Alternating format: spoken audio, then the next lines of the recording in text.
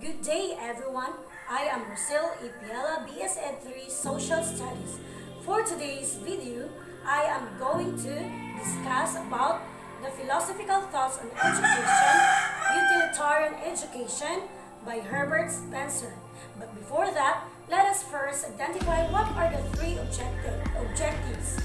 At the end of this topic, we are going to define what is utilitarian education. Second, determine his philosophical thoughts on education. Third, reflect on his philosophical thoughts on education and how it influences on educational practice today. Who is Herbert Spencer? Herbert Spencer is known as one of the leading social Darwinists of the 19th century. He is a philosopher, biologist, and sociologist. He was born on April 27, 1820 and died on December 8, 1903. His father taught him physics, geometry, and science. That is why at the age of 17, he has already have the knowledge of an average school children. In 1992, he was nominated as a Nobel Prize in Literature. So what is utilitarian education?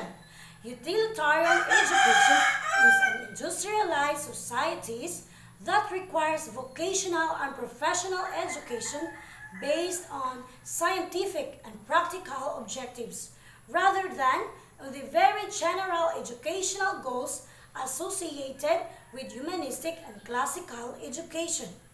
Herbert Spencer was the first person who coined the phrase, survival to the fittest. So what does it mean? It means that human development had gone through an evolutionary series of stages, from the simple one to complex, and from the uniform to the more specialized kind of activity.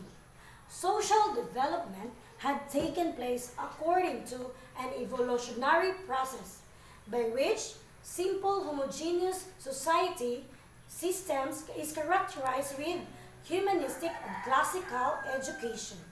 He believed that people in an industrialized society needed a utilitarian education in order to learn useful scientific skills and subjects, which means that learning should be a sensory experience wherein students interact with his or her environment from slow, gradual, and inductive process. Children should be encouraged to explore and discover, which would allow them to acquire knowledge naturally. A student should only engage in those activities that would allow him or her to survive in the society. Education and schooling. According to Spencer, he never loved old traditions. He wanted to lead the child to a very high ideal by developing his interests. He identified the 5 types of activities in the curriculum. These are self-preservation, indirect self-preservation, rearing of offspring, citizenship, and leisure of life. The first one is self-preservation. Spencer believes that a knowledge of this subject will help one to preserve his health by furthering the various spontaneous activities. The second one is indirect self-preservation. This pertains to activities are those which help one to make a successful living. That is why he recommends the teaching of science, because he believed that it will preserve us from making our life. The third one is rearing of offspring. Spencer wants to give the knowledge of rearing of offspring to children in the school because it is difficult for them to rear their children properly. Therefore, parents should be prepared for bringing up their children. The fourth one is citizenship. Spencer desires that a child should be a worthy citizen. He thinks that history cannot be used properly without the knowledge of science. The last one is leisure of life. Spencer has a very liberal outlook of life.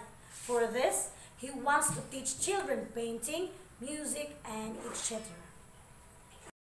The standardized testing used in the No Child Left Behind Act is a way of introducing competition into schools, as it identifies achieving and non-achieving schools and teachers. Spencer would raise entry standards for students in order to preserve teacher education program to make them more competitive. Education today continues to be influenced by Spencer's social Darwinist theorist.